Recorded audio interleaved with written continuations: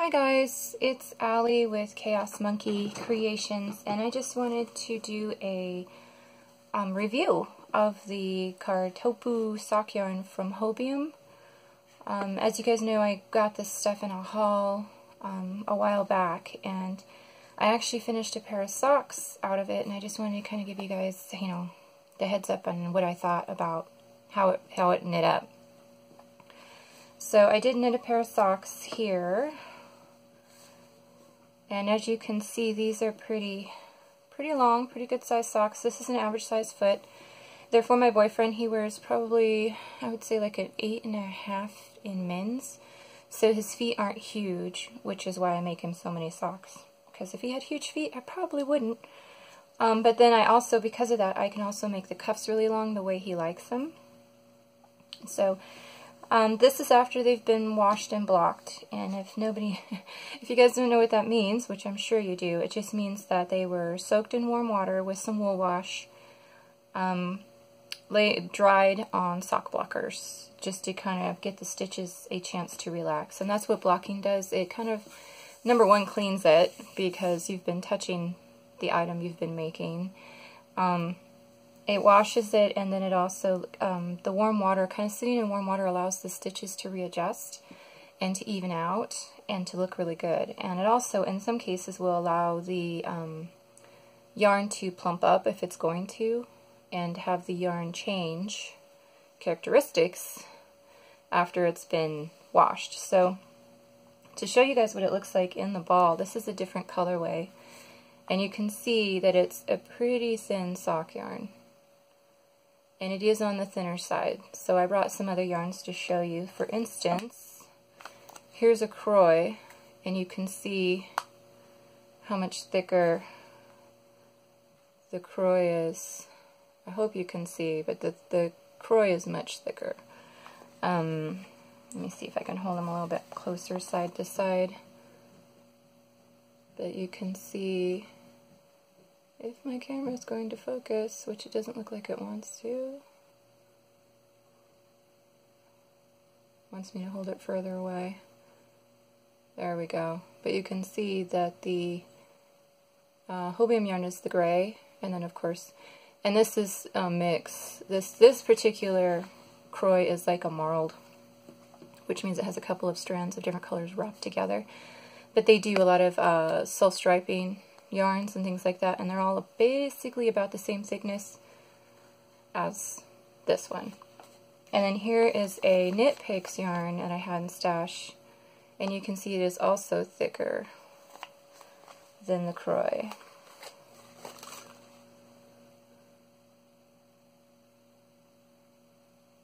Right there. And again, I don't know what it's trying to focus on, but it's not focusing. I think it's trying to focus on the socks in the background. And I can't really block that off, but you can definitely see there's a difference in the thickness, even if it's blurry. So just to give you kind of examples of like the average sock yarn, commercial sock yarn, that this is on the thinner side. So I did notice that right away, but I've used thinner sock yarns before, and what else did I notice? While I was working with it, I also noticed it tended to split quite a bit on the needles. And I always use the same needles. What did I use on these? I think I used my Hiya Sharps, size 0, 40-inch long cable fixed circulars for magic loop, because I did these 2 at a time toe up. So I did use a sharp needle, so it did tend to kind of catch the yarn, but I did notice it was a little splitty. If you use a blunter needle, you may not have that problem. So I did notice I had to be very careful, because I would split a lot of stitches, and I'd usually catch it on the way back and fix it.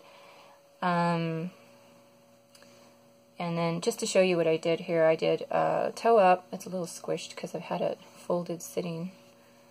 But I do the Judy's Magic cast on for the heel, for the toe, sorry. And then I do a Fish Lips Kiss heel with the garter.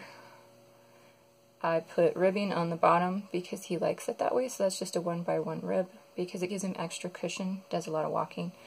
And then I did, what did I do up here? Was this a 3x2? I think I did a 3x2 rib up the front of the sock, and then like an 1.5 of ribbing at the top. And if my camera doesn't start focusing, I'm going to be upset with it. There we go.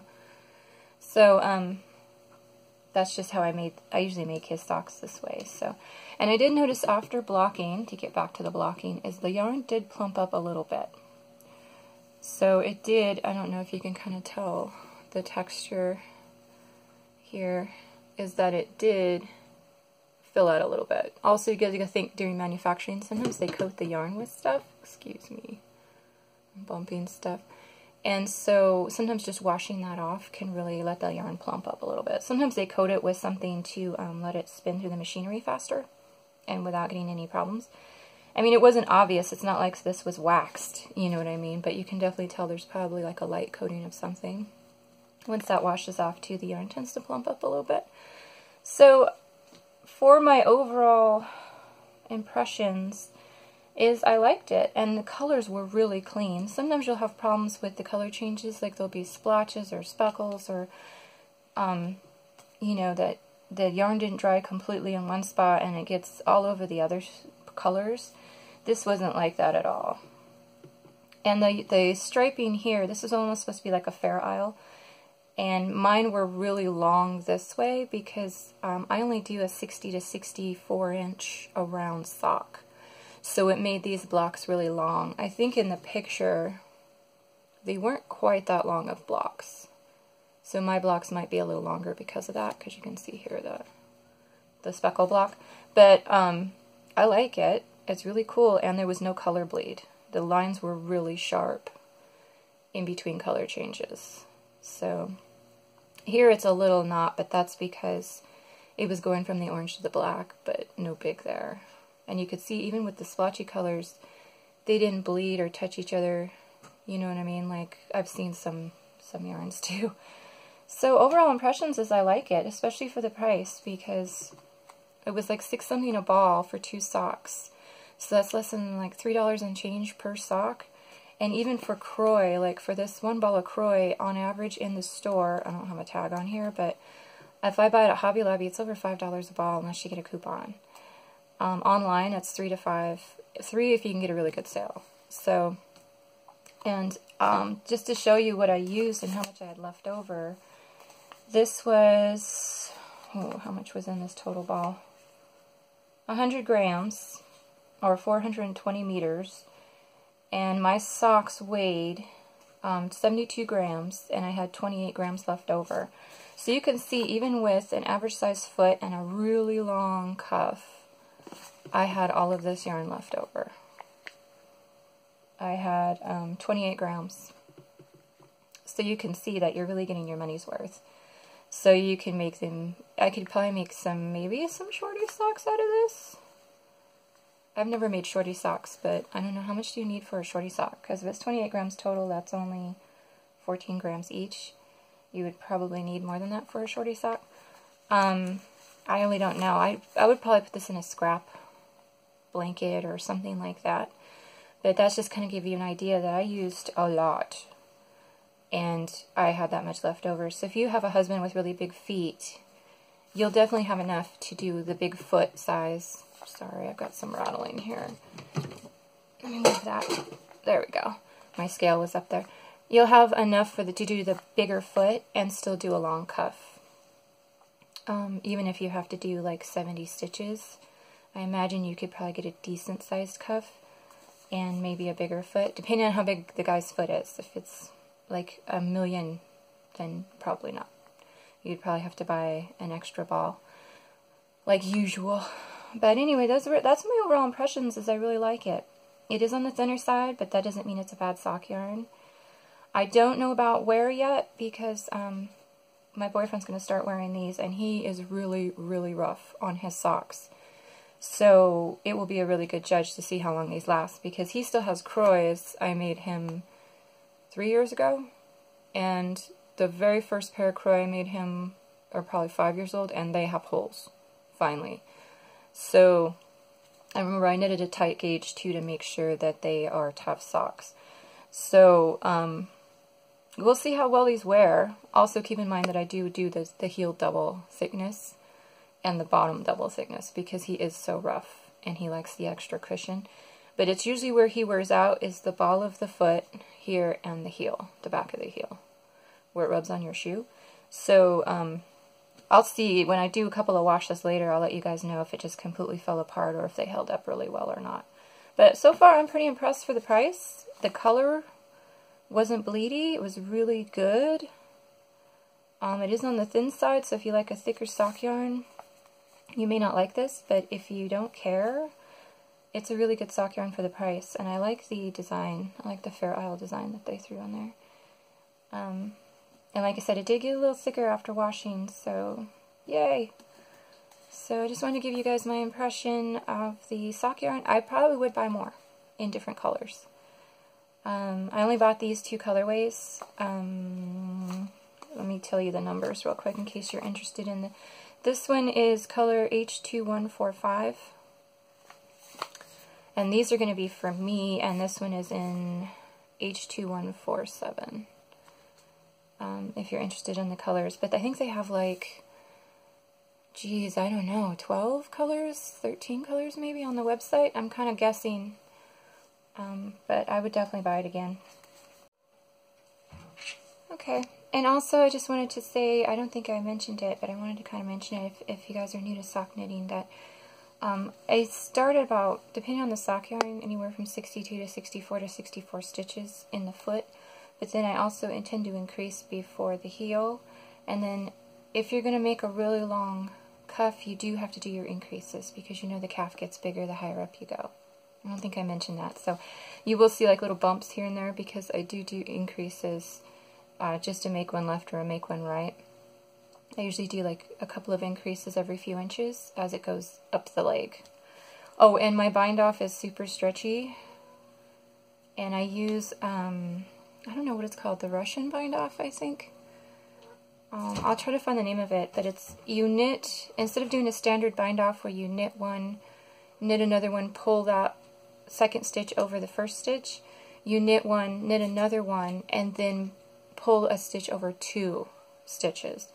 I think that might be a Russian bind off. I don't know, I've done it forever. Since I think my second pair of socks ever, I made the cuff too tight, and so I've been using this ever since, because it doesn't flare. Because some of the other really stretchy bind offs flare out when their socks are sitting there, they'll flare really badly, and I hate that. So this one doesn't flare, but it gives you the really good stretch you need to get the sock on. And also, just to kind of fill you in, that when I give you the prices for these balls, keep in mind that each of these balls is 1 sock. So on Knit Picks, it's, I don't know, $5 a ball on sale. And Croy's is over $5 a ball. You know, I think Knit Picks can go up to $6 a ball. That's 1 sock in these, so double that for the price. So $10 to $12 at least to get a pair of socks out of these guys. Whereas the Hobium is, you get 2 socks out of 1 ball for $6. So just to be clear on that. And then for softness, I realized I didn't even cover softness. This is not a super soft yarn. It's kind of in the middle. It's not super rough, it's not super soft. Knit Picks yarns are really soft, and they hold up pretty well, but they do pill on me a lot. All my Knit Pick socks that I've had for years are kind of pilly, but do keep in mind I'm not hand washing, I'm kind of washing them in the washer gentle, and then I'm air drying them. So if I probably hand washed them like in the sink, they probably wouldn't pill as much, but softer yarns will just pill more. It's just the way it goes.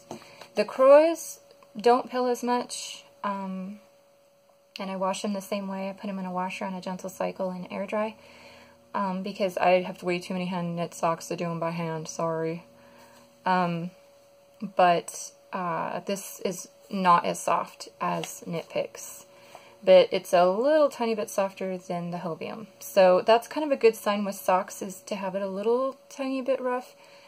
It means it's a tougher yarn, and it won't pill, and it probably won't wear through as easy. So yeah, they're not super soft, they're not Knit Pick soft, they're not some of those other brands soft, but it's not enough to bother me in the roughness. So, and I'm okay with that for socks, to have a little roughness to the yarn. And that's it.